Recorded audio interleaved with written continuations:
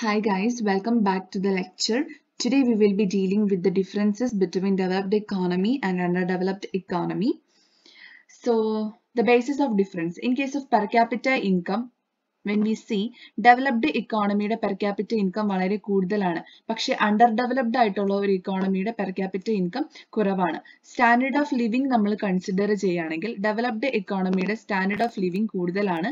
പക്ഷേ underdeveloped ആയിട്ടുള്ള ഒരു countryയുടെ standard of living എന്ന് പറഞ്ഞിരിക്കുന്നത് കുറവാണ്. ഇനി economic inequality എടുക്കുകയാണെങ്കിൽ developed countryയുടെ distribution of income എന്ന് പറഞ്ഞിരിക്കുന്നത് less unequal ആണ്. അതായത് അവർക്ക് almost equal distribution of income ആണ് ഉണ്ടാവുന്നത്. പക്ഷെ അണ്ടർ ഡെവലപ്ഡ് ആയിട്ടുള്ള ഒരു കൺട്രീസിൽ ഹൈലി സ്ക്വീഡ് ആണ്. സോ ഹൈലി അൺഈക്വൽ ആണ് അവരുടെ അണ്ടർ ഡെവലപ്ഡ് ഇക്കോണമിയുടെ ഇൻകം ഡിസ്ട്രിബ്യൂഷൻ. ഇനി നമ്മൾ ക്യാപിറ്റൽ ഫോർമേഷൻ എടുക്കുകയാണെങ്കിൽ ഡെവലപ്ഡ് ആയിട്ടുള്ള ഒരു എക്കോണമിയുടെ ക്യാപിറ്റൽ ഫോർമേഷൻ എങ്ങനെയായിരിക്കും? ഹൈ ക്യാപിറ്റൽ ഫോർമേഷൻ ആണ്. അണ്ടർ ഡെവലപ്ഡ് കൺട്രിയുടെ ക്യാപിറ്റൽ ഫോർമേഷൻ എങ്ങനെയാണ്? വളരെ കുറവാണ്. It is between 10 to 20%, barring few exceptions. Then agriculture. Developed economies, agriculture is very low. Agriculture of developed economy is very low. And when compared to underdeveloped country, agriculture dependence avada valare koodalana. Okay. Then foreign trade and international stability. In case of developed country, terms of trade are generally favorable. Favorable trade ആണ് എവിടെയുള്ളത്? Developed ആയിട്ടുള്ള ഒരു ഇക്കോണമിയിൽ ഉള്ളത്. Finished products are exported and agricultural products or raw materials are imported. C undeveloped കൺട്രീസിന്റെ പ്രത്യേകത എന്താണ്? അവർ agricultural product എന്താണ് ചെയ്യുന്നത്? Export ചെയ്യുകയും finished product import ചെയ്യുകയുമാണ് ചെയ്തിരിക്കുന്നത്. പക്ഷെ ഡെവലപ്ഡ് കൺട്രി എങ്ങനെയാണ്? ഫിനിഷ്ഡ് പ്രൊഡക്റ്റ് അവർ എക്സ്പോർട്ട് ചെയ്ത് അതുപോലെ തന്നെ അഗ്രികൾച്ചർ പ്രൊഡക്ട്സ് അല്ലെങ്കിൽ റോ മെറ്റീരിയൽസ് ആണ് അവർ ഇമ്പോർട്ട് ചെയ്യുന്നത്. സോ എന്താണ്? High degree of international stability അവർക്കുണ്ട്. ഇവിടെ high degree of international vulnerability ആണ് ഇവർക്കുള്ളത്. Then growth rate of population നോക്കാം. ഗ്രോത്ത് റേറ്റ് ഓഫ് പോപ്പുലേഷൻ എന്ന് പറഞ്ഞിരിക്കുന്നത് ജനറലി ലോ ആണ്. പക്ഷെ when compared to the under developed countries there growth rate of population is high. Then human capital. High human capital formation ഉള്ള സ്ഥലമാണ് developed countries. Good health ഉണ്ടായിരിക്കും ജനങ്ങൾക്ക്. 90% ആൾക്കാരും literate ആയിരിക്കും. അതുപോലെ തന്നെ ട്രെയിൻഡ് ആൻഡ് സ്കിൽഡ് ലേബർ ആയിരിക്കും അവിടെ ഉണ്ടായിരിക്കുക. അതുപോലെ തന്നെ ഹൈ പ്രൊഡക്ടിവിറ്റിയും അതിന്റെ കോൺസിക്വൻസ് ആണ്. Then in the case of human capital in the underdeveloped country, there is low rate of human capital formation. Most of the people is unhealthy, less skilled laborers ആയിരിക്കും ഉണ്ടാവുന്നത്. Therefore low productivity ആയിരിക്കും അവിടെ ഉണ്ടാവുക. Then in the case of unemployment, the developed countries has less unemployment. It is by and large fraction structural in nature. Accordingly, it is cyclical, not chronic. പക്ഷേ in the case of developed country, എങ്ങനെയാണ്? Large scale employment ആണ് അവർക്കുണ്ടാവുന്നത്. Disguised unemployment ആണ് കൂടുതലായിട്ട് prevalent ആവുന്നത്. കാരണം അവർ main ആയിട്ട് depend ചെയ്യുന്നത് അഗ്രികൾച്ചറിലാണ്. അഗ്രികൾച്ചറിൽ ഒന്നിൽ കൂടുതൽ ആൾക്കാർ, ആവശ്യത്തിൽ കൂടുതൽ ആൾക്കാർ വന്ന് സ്വാഭാവികമായിട്ട് പ്രൊഡക്ടിവിറ്റിയും കുറവായിരിക്കും. അതേപോലെ തന്നെ ഡിസ്ഗൈസ്ഡ് അൺഎംപ്ലോയ്മെന്റിന് ചാൻസും വളരെ കൂടുതലാണ്. ദെൻ പ്രൊഡക്ഷൻ ടെക്നിക്സ് നോക്കുക. ഇവിടെ നോക്ക്, ഇവർക്ക് ഡെവലപ്ഡ് ആണ് ഇവർ. അതുകൊണ്ട് തന്നെ എന്താണ്? അഡ്വാൻസ്ഡ് ടെക്നിക്സ് ആണ് ഇവർ യൂസ് ചെയ്യുന്നത്. അതുപോലെ തന്നെ റിസർച്ച് ആൻഡ് ഇന്നോവേഷൻസും ഇവർക്കുണ്ട്. പക്ഷേ in the case of under developed country, backward production technique ആണ്. നമ്മൾ ഓൾറെഡി ഇതൊക്കെ പറഞ്ഞതാണ് under developed കൺട്രീസിന്റെ ക്യാരക്ടറിസ്റ്റിക്സിൽ. Okay. Capital market. Capital markets ഇവിടെ ഭയങ്കര ഡെവലപ്ഡ് ആണ്. So conducive to savings and therefore industrial expansion is also possible because there is capital markets which is developed. In the case of underdeveloped country, their capital markets are underdeveloped. Okay, hindering the productive use of savings and therefore industrial expansion. So എന്താണ്? Capital markets under developed ആയതുകൊണ്ട് തന്നെ productive use of savings നടക്കുന്നില്ല. അതുകൊണ്ട് തന്നെ industrial എക്സ്പാൻഷനും അവിടെ ഭയങ്കര കഷ്ടപ്പാടിലാണ് പോകുന്നത്. Then cultural environment. Cultural environment developed കൺട്രീസിന്റെ കേസിൽ ഒരു മെറ്റീരിയലിസ്റ്റിക് ആണ്. അതുപോലെ തന്നെ ഡിഗ്നിറ്റി ഓഫ് ലേബർ ഭയങ്കര കൂടുതലാണ്. ഔട്ട്ലുക്ക് ഈസ് പ്രോഗ്രസീവ് ഔട്ട്ലുക്ക് ഉള്ള, ഡിഗ്നിറ്റി ഓഫ് ലേബർ ഉള്ള, കൾച്ചറൽ എൻവിറോൺമെന്റ് മെറ്റീരിയലിസ്റ്റിക് ആയിട്ടുള്ള ഒരു എക്കോണമിയാണ് ഡെവലപ്ഡ് എക്കോണമി. പക്ഷേ in the case of underdeveloped economy, their cultural environment is largely spiritualistic. Dignity of labor ഭയങ്കര കുറവാണ്. Outlook is traditional and backward. Outlook progressive ആണ് ഡെവലപ്പിന്റെ, പക്ഷെ underdevelopedന്റെ traditional and backward ആണ്. So ഇനി നമ്മൾ പറയാൻ പോകുന്നത് മെഷർമെന്റ് ഓഫ് ഡെവലപ്മെന്റ് ഏതൊക്കെ രീതിയിലാണെന്നാണ് നോക്കുന്നത്. അതിൽ GDP ഉണ്ട്, per capita income ഉണ്ട്, physical quality life index ഉണ്ട്, human development index ഉണ്ട്, human poverty index ഉണ്ട്, gender empowerment measure ഉണ്ട്. അങ്ങനെ ഒരുപാട് മെഷേഴ്സ് ഉണ്ട്. സോ നമ്മൾ ഓരോന്നായിട്ട് നോക്കുകയാണ്. ഫസ്റ്റ് ഓഫ് ഓൾ നമ്മൾ നോക്കാൻ പോകുന്നത് GDP ആണ്. Definition: GDP is the final value of goods and services production done within the geographical boundaries of a country during a specific period of time, normally a year. So GDP എന്താണ്? ഞാൻ ഈ ticket ഇരിക്കുന്ന അല്ലെങ്കിൽ ഞാൻ ഈ round ചെയ്തിരിക്കുന്ന ആ words എല്ലാം വളരെ ഇമ്പോർട്ടന്റ് ആണ് GDPയുടെ ഡെഫിനിഷൻ. ഓക്കെ, സോ GDP എന്ന് പറഞ്ഞിരിക്കുന്നത് ഫൈനൽ മണി വാല്യൂ ആണ്. മണി value of goods and services produced in the geographical territory of a country which is during a specific period of time. Normally നമ്മൾ ഒരു ഫൈനാൻഷ്യൽ ഇയർ ആണ് consider ചെയ്യുന്നത്. So goods and സർവീസസിന്റെ money value, final goods and സർവീസസിന്റെ money value അത് എപ്പോഴാണ് produce ചെയ്തിരിക്കുന്നത്?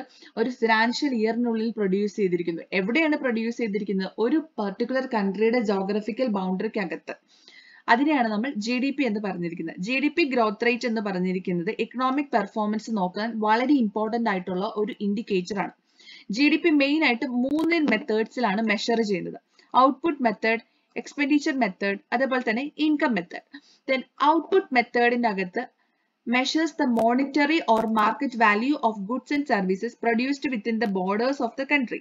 In order to avoid distorted measure of GDP due to price level changes, GDP at constant prices or real GDP is computed. അതായത് നമ്മൾ ഇവിടെ നോക്കുന്നത് ഡിസോർട്ടഡ് ആയിട്ടുള്ള measure use ചെയ്യുന്നതിന് പകരം നമ്മൾ GDP അറ്റ് റിയൽ പ്രൈസ്, അതായത് റിയൽ GDP യൂസ് ചെയ്തിട്ടാണ് നമ്മൾ ഔട്ട്പുട്ട് മെത്തേഡിൽ കാൽക്കുലേറ്റ് ചെയ്തിരിക്കുന്നത്.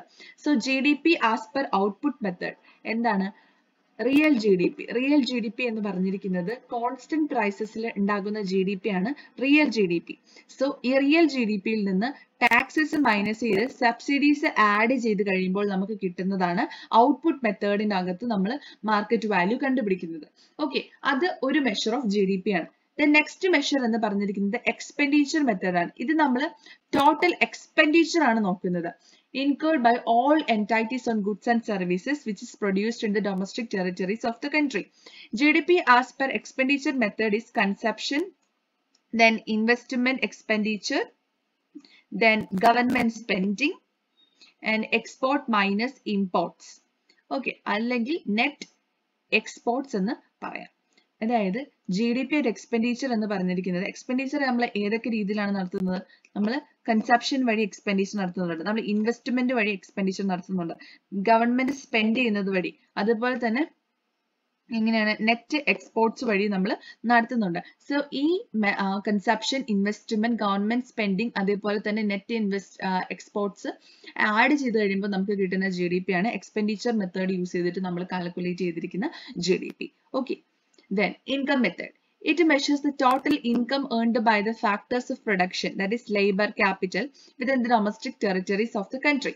Income method in എന്താണ്? ടോട്ടൽ ഇൻകം ആണ് നോക്കുന്നത്. ആരുടെയാണ്? Factors of production, land, labour, capital, entrepreneurship, ഇതിന്റെയൊക്കെ ടോട്ടൽ ഇൻകം ആണ് നമ്മൾ ഇൻകം മെത്തേഡിൽ നോക്കുന്നത്. So as per income method GDP എന്ന് പറയുന്നത് എന്താണ്? GDP at factor cost plus taxes minus subsidies. GDP at factor cost plus taxes minus subsidies, income method. In India, contributions to GDP are mainly divided into 3 broad sectors. അതായത് നമ്മുടെ India എന്ന് പറഞ്ഞിരിക്കുന്നത് ഒരു developing nation ആണ്. നമ്മുടെ ഈ developing നേഷനിൽ GDP contributions mainly 3 സെക്ടേഴ്സിലാണ് നടക്കുന്നത്. Agriculture, service sectors and industry and service sector. Okay, that is agriculture, manufacturing, അതേപോലെ സർവീസ് സെക്ടർ. ഈ 3 സെക്ടേഴ്സിലാണ് പ്രധാനമായിട്ടും എന്ത് നടക്കുന്നത്? നമ്മുടെ GDP കോൺട്രിബ്യൂഷൻസ് വരുന്നത്. In India GDP is measured as market prices and the base year is computation.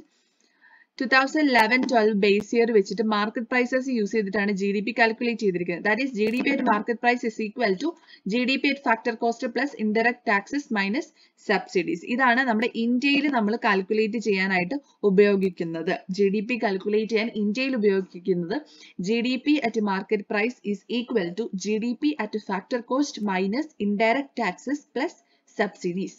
Okay, ഇനി നമ്മൾ പറയുന്നത് GNP നെ കുറിച്ചാണ്. Gross national product.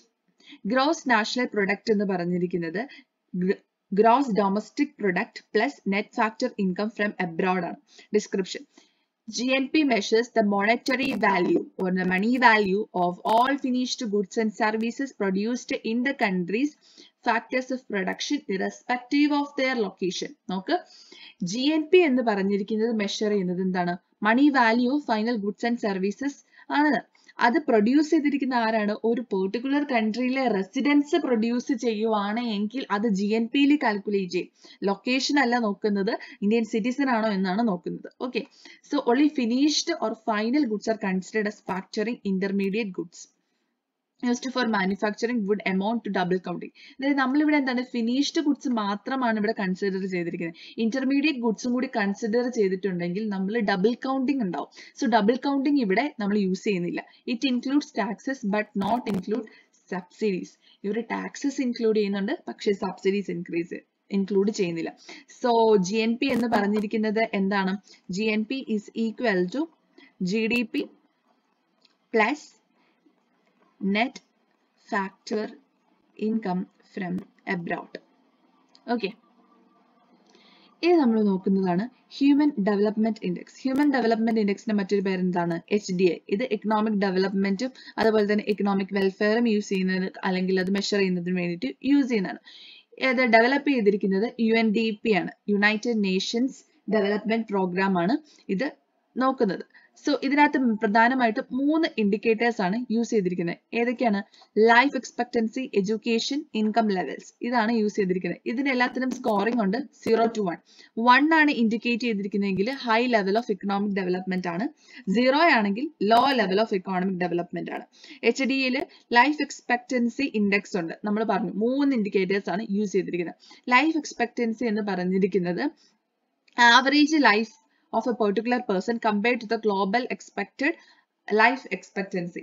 അതായത് ഒരു മനുഷ്യന് ജീവിക്കാൻ പറ്റുന്ന ആവറേജ് ലൈഫ് പീരീഡ് ആണ് നമ്മൾ ലൈഫ് എക്സ്പെക്ടൻസി ഇൻഡെക്സിൽ എടുക്കുന്നത്. നോർമലി നമ്മൾ ഗ്ലോബലി കൺസിഡർ ചെയ്യുമ്പോൾ അത് 83 ആയിട്ടാണ് നമ്മൾ എടുക്കുന്നത്. Okay, then education index. Education ഇൻഡെക്സിനകത്ത് നമ്മൾ യൂസ് ചെയ്തിരിക്കുന്നത് മീൻ ഇയേഴ്സ് ഓഫ് സ്കൂളിങ്ങും അതേപോലെ തന്നെ expected years of സ്കൂളിങ്ങുമാണ്.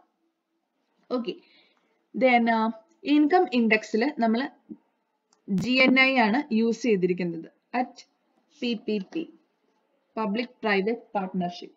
Okay, income ഇൻഡെക്സിൽ നമ്മൾ അതാണ് യൂസ് ചെയ്തിരിക്കുന്നത്. Then mean years of schooling എന്ന് പറഞ്ഞിരിക്കുന്നത് number of years A 25-year-old attend schooling. ഒരു 25 വയസ്സുള്ള ഒരു വ്യക്തി എത്ര വർഷം സ്കൂൾ അറ്റൻഡ് ചെയ്തിട്ടുണ്ട് എന്നുള്ളതാണ് മെയിൻ ഇയേഴ്സ് ഓഫ് സ്കൂളിംഗിൽ നമ്മൾ നോക്കുന്നത്. അതേപോലെ എക്സ്പെക്റ്റഡ് ഇയേഴ്സ് ഓഫ് സ്കൂളിംഗിന്റെ അകത്ത് ഒരു 5 വയസ്സുള്ള ഒരു കുട്ടിക്ക് എത്ര വർഷം, അദ്ദേഹം 18 വയസ്സാകുമ്പോഴത്തേക്കും എത്ര വർഷത്തോളം സ്കൂൾ അറ്റൻഡ് ചെയ്യാൻ പറ്റും, അതാണ് എക്സ്പെക്റ്റഡ് ഇയേഴ്സ് ഓഫ് സ്കൂളിംഗിന്റെ അകത്ത് നമ്മൾ നോക്കുന്നത്. ഈ GDP ആണ് 2010 ശേഷം GNI ആയിട്ട് ചേഞ്ച് ചെയ്തിരിക്കുന്നത്. നമ്മൾ ഈ ഒരു 2010 ശേഷം ഹ്യൂമൻ ഡെവലപ്മെന്റ് ഇൻഡെക്സ് ക്ലാസിഫൈ ചെയ്യുമ്പോൾ അല്ലെങ്കിൽ അത് കൺസിഡർ ചെയ്യുമ്പോൾ നമ്മൾ അരിത്തമെറ്റിക് മീനിന് പകരം ജോമെട്രിക് മീൻ യൂസ് ചെയ്തിട്ടാണ് HDI നമ്മൾ കാൽക്കുലേറ്റ് ചെയ്തിരിക്കുന്നത്. ഇത് 2010 ശേഷം വന്ന മാറ്റമാണ്. നമ്മൾ GDPക്ക് പകരം GNI ആണ് യൂസ് ചെയ്യുന്നത്. അതുപോലെ തന്നെ അരിത്തമെറ്റിക് മീനിന് പകരം ജോമെട്രിക് മീൻ ആണ് നമ്മൾ യൂസ് ചെയ്യുന്നത് കണ്ടുപിടിക്കുന്നതിന് വേണ്ടിയിട്ട്. എന്ത് കണ്ടുപിടിക്കുന്നതിന്? ഹ്യൂമൻ ഡെവലപ്മെന്റ് ഇൻഡെക്സ് കണ്ടുപിടിക്കുന്നതിന് വേണ്ടിയിട്ട്. Okay, then HDI gives an overall index of economic development as well as economic welfare. It has some limitations and excludes several factors that might be included. Include ചെയ്യേണ്ട പല ഫാക്ടേഴ്സും ഇത് exclude ചെയ്തിട്ടുണ്ട്. So ഇതിന് അതുകൊണ്ട് തന്നെ ലിമിറ്റേഷൻസും ഉണ്ട്. ഇനി wide divergence within countries. For example, countries like China and Kenya have widely different HDI scores depending upon the region in question. ഏത് റീജിയൻ ആണോ ആ റീജിയൻ അനുസരിച്ച് HDI സ്കോർസ് മാറുന്നുണ്ട്. Then HDI reflects long term changes. Long term changes ആണ് HDI reflect ചെയ്തിരിക്കുന്നത്. And may not respond to short term changes. Short term changes consider ചെയ്യുന്നില്ല, long term changes ആണ് കൂടുതലായിട്ട് കൺസിഡർ ചെയ്തിരിക്കുന്നത്. Then higher national wealth does not indicate welfare. അതായത് nation ഒരുപാട് wealth ഉണ്ടെന്ന് പറഞ്ഞുകൊണ്ട് അത് ഒരിക്കലും വെൽഫെയറിലോട്ടേക്ക് കോൺട്രിബ്യൂട്ട് ചെയ്യുന്നില്ല. GNI may not necessarily increase economic welfare. It depends upon how it is spent. Gross national income എന്ന് പറഞ്ഞിരിക്കുന്നത് ഇക്കണോമിക് വെൽഫെയർ ഇൻക്രീസ് ചെയ്യുന്നതിൽ കോൺട്രിബ്യൂട്ട് ചെയ്യുന്നില്ല, പക്ഷെ എന്തോ ഒരു സ്പെൻഡ് ചെയ്തിട്ടുണ്ട് എന്നുള്ളതാണ് കണ്ടുപിടിക്കുന്നത്. സോ ഹയർ നാഷണൽ ഇൻകം എന്ന് പറഞ്ഞിരിക്കുന്നത് വെൽഫെയർ കോൺട്രിബ്യൂട്ട് ചെയ്യുന്നില്ല എന്നാണ് പറഞ്ഞിരിക്കുന്നത്. Then higher gross national income per capital may hide wide spread inequality. ഒരുപാട് ഇൻഇക്വാലിറ്റി ഈ ഹയർ GNI വന്നിട്ടുണ്ടെങ്കിൽ അത് കവർ ചെയ്ത് പോകുന്നുണ്ടെന്നാണ് പറയുന്നത്. Then HDI can highlight countries with similar GNI per capital but different levels of economic development. നമുക്ക് HDI gross national income per capital പല കൺട്രീസിനും കൂടുതൽ ഉണ്ടാകും, പക്ഷേ അവിടെ ഉണ്ടാകുന്ന എക്കണോമിക് ഡെവലപ്മെന്റ് എന്ന് പറഞ്ഞിരിക്കുന്നത് വ്യത്യാസം ഉണ്ടായിരിക്കും. Okay, then economic welfare depends upon several factors like threat of war, levels of pollution, access to drinking water, etc. നോക്ക്, എക്കണോമിക് വെൽഫെയർ എന്ന് പറഞ്ഞിരിക്കുന്നത് ഗ്രോസ് നാഷണൽ ഇൻകത്തിൽ മാത്രമല്ല നോക്കുന്നത്, പക്ഷെ എന്താണ്, വാർ threats, level of pollution, drinking water access, poverty condition, ഇതൊക്കെ നോക്കുന്നുണ്ട്. പക്ഷെ നോക്ക്, നമ്മുടെ HDIയിൽ നമ്മൾ GNIക്കാണ് കൂടുതൽ പ്രാധാന്യം കൊടുത്തിരിക്കുന്നത്. ഓക്കെ, നമ്മൾ മറ്റു ഫാക്ടേഴ്സ് ഒന്നും കൺസിഡർ ചെയ്തിട്ടില്ല. സോ അതൊക്കെ HDIക്ക് ഒരു ലിമിറ്റേഷൻ തന്നെയാണ്. So I hope you are clear with the session. So in the subsequent session, we will be doing with another topics. Okay, thank you.